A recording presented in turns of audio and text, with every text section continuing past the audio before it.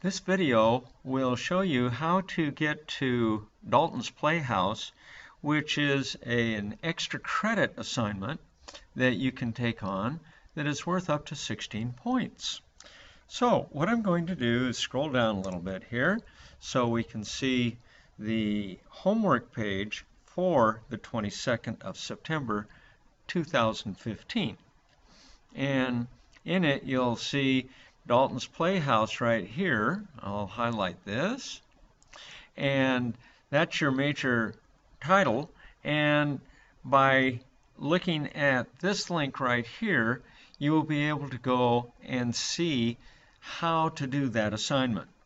I have another video that I either have online or will create soon that will show you how to do the extra credit write-up. So, first of all, let's go and take a look at this thing. And how are you going to get there? Well, you're going to Vision Learning, and Vision Learning has lots and lots of stuff on it. Their site navigates in such a way that I cannot give you a direct link, so I can only take you to this page. So, what you want to do is scroll down almost to the bottom of the page. And when you get close to the bottom of the page, you're going to see this picture right here, and it's under the major title Modern Atomic Theory. And so what I'm going to do is go down just a little bit below that picture and you'll see Dalton's Playhouse, which is what we're after. So when I click View, that's going to take me to the site. And here we are, Dalton's Playhouse. First thing you want to do is to read this little book here, and just this 2 pages that are exposed, and you're not going to put your name in or anything like that. You're just going to hit the enter key to enter where you're actually going to do your extra credit.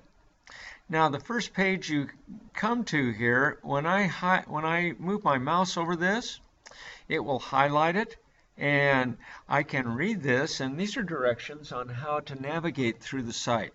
You need to read this carefully. I'm going to show you a little bit about how to use these 2 tools, but you need to read this on your own. So I'm going to hide it right now. I can bring it back if I want, and that's the way many of the pages work. So I'm going to enter the laboratory now, and in the laboratory I have 1, 2, 3, 4 different little animations, interactive animations, that allow you to do the experiments that were done by Priestley and Lavoisier, and also learn a little bit about the diamond, and that's really fascinating. And then you have 4 concepts. Each of these is worth 4 points extra credit if you do them correctly. So, little was known about the matter of atoms in the late 1700s. In fact, even oxygen had not yet been discovered. So what we're going to do is we're going to go to Priestley's, and oh, I'm sorry, we're already there. So we're going to proceed. Now, notice that this block right here, I can hide just like I did on the first page. So that is able to be tucked away or reread at any time. So I proceed, and here we are with the actual kind of apparatus that he used. And it tells you again how to use this tool and this tool. This is the scale, of course, and this is our graduated cylinder. So I'm going to go ahead and hide this and just show you how it works. Before you begin this one, you have to choose what mass of calyx you're going to start with, and you're going to need to do all 3. So I'm just going to start with the first one, and I can't get a volume of gas, but I can weigh the calyx. And that's information that we need to look at and record. So this measured 100 grams, and now I'm going to actually heat the calyx, and that will drive off a gas. And you can see the tube goes up out of this container and comes down underneath an upside down cylinder that has a bottom.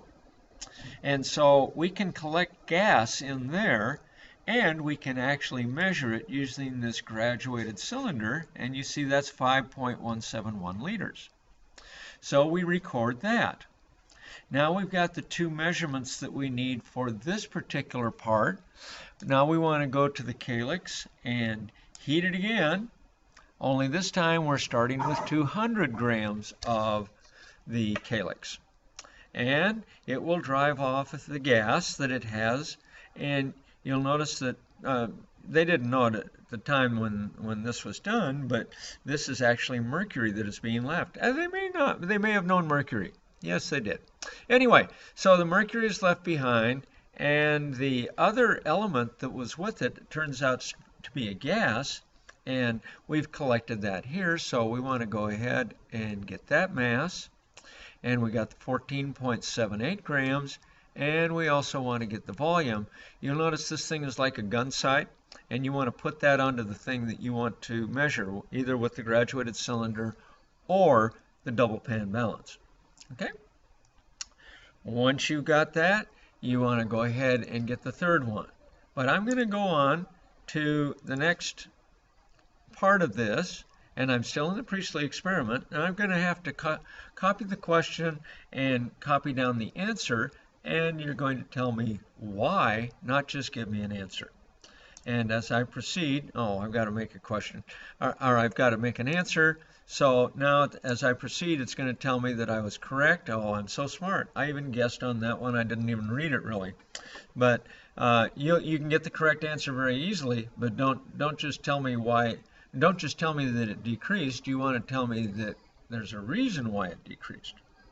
Okay, once we get out of that, we can go ahead and take this little quiz, and again, you can come back and do it as many times as you want to get the correct answer. I just chose D, and yeah, you definitely want to try again until you get the right answer, but don't just tell me the right answer again. You need to tell me why that answer is correct. So I'm just going to go through this dumb without even looking at it, like I hope you don't do. And now I've got the correct answer, and now I need to get the reason why that is the correct answer. And then I can proceed. And now we've got a third question, and we go through the same process. All of these are pretty much the same. This is a different kind of an experiment, and this tells you what's going on. And then you proceed and do that one. The diamond is very interesting. I think you'll like this one. But you can see it's very graphically pleasing, and there's several things to do. Your job is to record everything, answer all questions, give reasons for all your answers, and by doing that, you can come up with the 16 points extra credit, which does anybody a lot of good, no matter where they are in the semester. Okay, this last one is, 4 concepts. Is this 4 concepps? Yeah. Okay, so when I proceed into this one, you can see it's a quiz. And so you just do whatever there is to do, and that's going to be your extra credit opportunity. So I wish you the best of luck with this. I will create another recording that will give you a lot of direction on how to go ahead and get yourself set up to have a full credit, extra credit thing. Thank you for watching. I hope you enjoy it.